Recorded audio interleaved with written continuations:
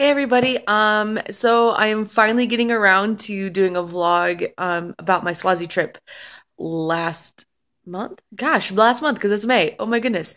I'm so sorry it's taking me so long to do this. Life has gotten just a little bit busy here in Gainesville, and I'll save that for a vlog later, but I did want to talk to you a little bit about Swazi and kind of what that was like and how the trip went and everything.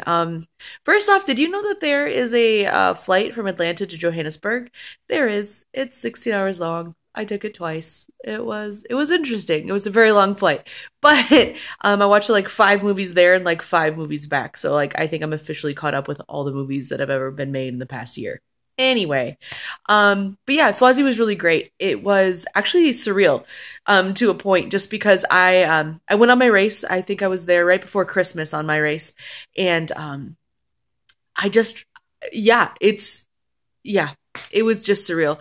I remember it was crazy. We were driving. So for the PBT trip, we came in a day before the parents did. So me, my co-leader, and the long-term missionary that lives there that we'd be working with for the month, or sorry, for the week.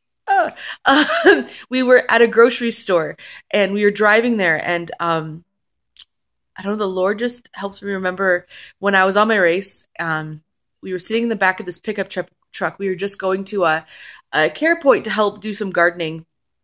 And I remember sitting in the back of this truck and looking over these green rolling hills. And I didn't have my phone on me, didn't have anything with me. And I remember just being like, Lord, I want to remember this view because it's just so beautiful, so peaceful.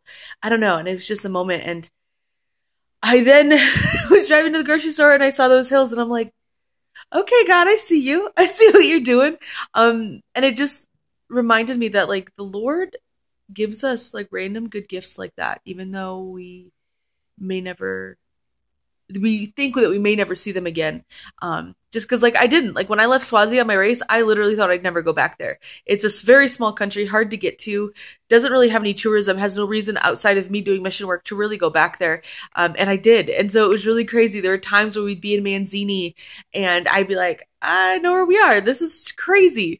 And things. We didn't stay in Manzini for the PBT trip. We were in Nisoko, but Manzini is the biggest town nearby, so we had to go there to get groceries, things like that. So it was just really crazy to have those moments. You're like, oh, right. And then also in those moments, there'd be times we were at the grocery store that we used to shop at when I was on the race. And I'd be like, where's my team? Oh, right.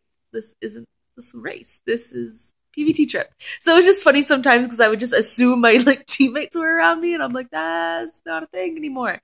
So that was really, really funny. But overall the trip was absolutely great.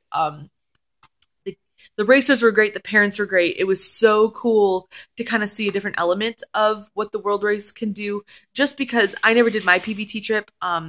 I mean, I obviously was on the race, but my parents didn't come out. So it was really cool to kind of see a different aspect of what the race has. So that was awesome. And it was just fun to get out. It was fun to just do missions again. Like on that 16 hours, that 16-hour plane flight that I had, I was actually nervous. I was like nervous to go back to care points, and I was nervous to play with kids, and I was just nervous for all of it. And it was so interesting because well, you guys know I'm not a kids person. That's not my strong point, I guess you could say.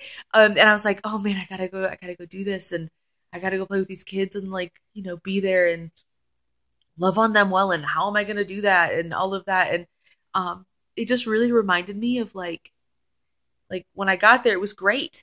Like the kids were so much fun, and it was fun to go play catch and play hopscotch and I don't know, color and draw and on all the things that we did. And it just reminded me of like something I really learned on the race was all you have to do is show up. Like the Lord has the rest of it, especially I mean, in life in general, but when I'm thinking about missions, when I'm thinking about volunteering, things like that, when we step out of our comfort zone, in anything really, all we need to be willing to do is show up, and the Lord's got the rest. And so that was just a really good reminder, I think, just in life. Like, we can always be reminded of those things. So yeah, and I saw that a lot in different ways. Not only was it playing with kids, but also leading a trip. I've never led a trip in my life. Like, I have never been a trip leader for anything, really. And so it was interesting. It definitely was outside my comfort zone, definitely something I had to learn a lot. But my co-leader, Kelly, would just rocked it. She was so great. She's done like 8 PVTs, so she's done this before, but it was so great. She was so helpful and helping me with leadership stuff, or like, hey, this is a good way to do, this, or this is, hey, next time we do this, we should probably do it this way. She was just so gracious and all of that. So it was really cool to kind of learn leadership for PVT, which will come in handy. Next September, I have another PVT in Thailand. So that was just really great. But I definitely learned there's a lot I can learn in leadership, and I'm really excited for that as well. As for just some highlights of the trip for me personally, obviously being back in Swazi was great and so much fun. And being at the care points was really fun too, obviously. What would happen is we would get there, we'd play with the kids for a little bit, and then they would get fed, so they would all sit down with food and eat. They'd have a meal, and then after there was actually a teaching. So we'd all go inside. It's just a plain big room, just plain chalkboard, cement floors, cement walls, pretty simple. And so we would do that, and normally all the kids want you to sit next to them or whatever. So we normally always end up sitting somewhere on these like benches, all the parents and us, we'd all kind of scatter and sit everywhere.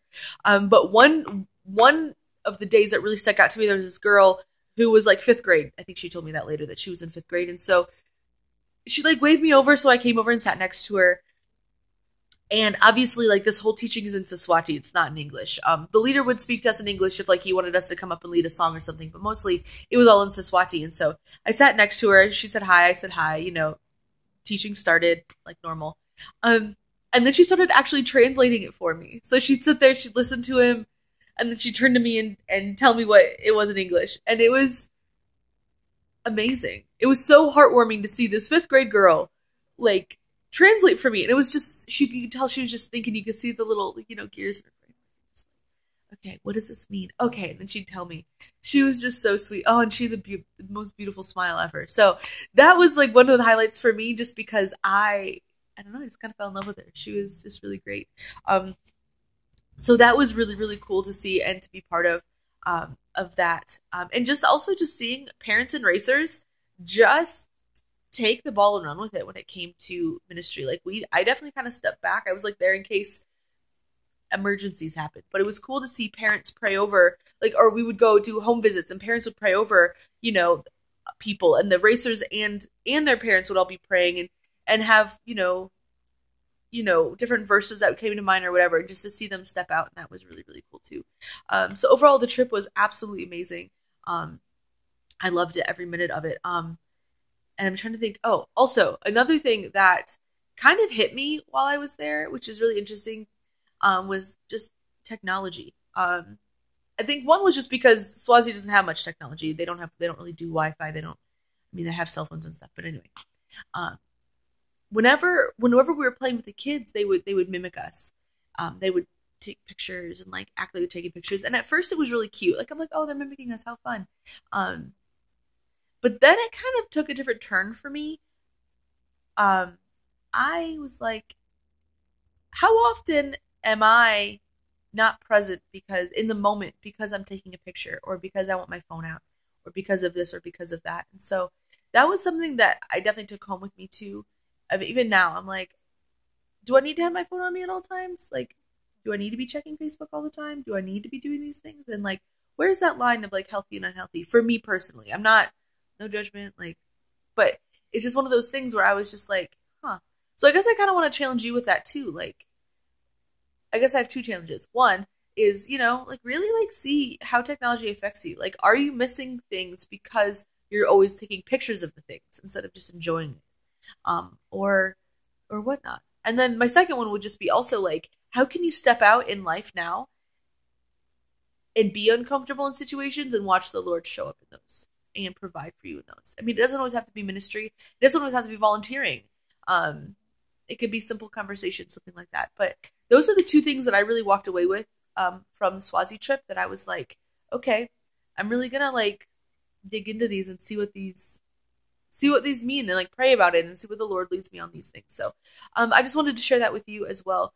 So yeah, if you have more questions, I know I'm trying to make this video quite short because it was 10 days, and so whatever. But if you have more questions about Swazi, please let me know. You can comment below or shoot me an email, Facebook me, whatever. I'd love to talk to you more about it. Again, thank you guys for your support monetarily and prayer. without you guys, I couldn't be doing what I'm doing. So thank you so much. And yeah, check out the next vlog. I should have it up in a week of some changes that are going to be happening around Gainesville. So hope you're all having a wonderful day, and talk to you later.